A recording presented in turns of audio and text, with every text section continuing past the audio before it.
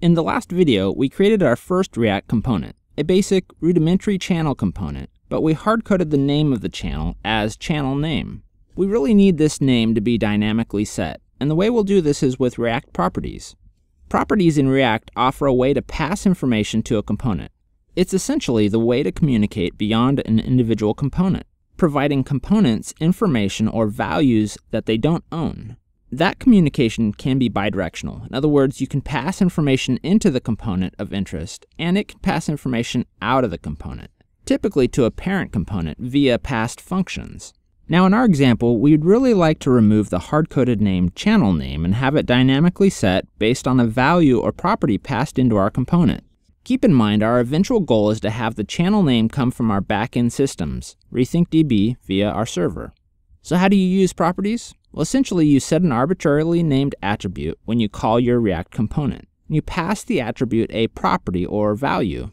In our case, we'll create a property called name and assign it the value hardware support.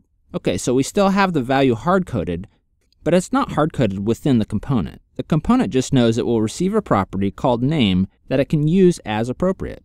The next question you probably have is, how do we use the property in the component? React provides the properties to you via a props object that's attached to this. So to use it, we'll simply access our property using dot notation, this.props.name. One more thing, we'll need to wrap this in curly braces within our JSX, so it's properly interpreted as an expression and not a string. Let's refresh our page, and as you can see, the channel component's name now reflects what was passed to it, hardware support. Now I want to reiterate something. Though we've simply passed in a string, we can pass in all kinds of things, such as literals, objects, and functions. We'd pass in a function if we needed to communicate with something outside of the component. We'll actually do this later.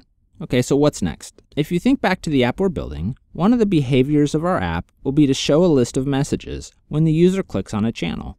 So we probably better set up our channel component to do something when it's clicked on. We'll cover this in our next video.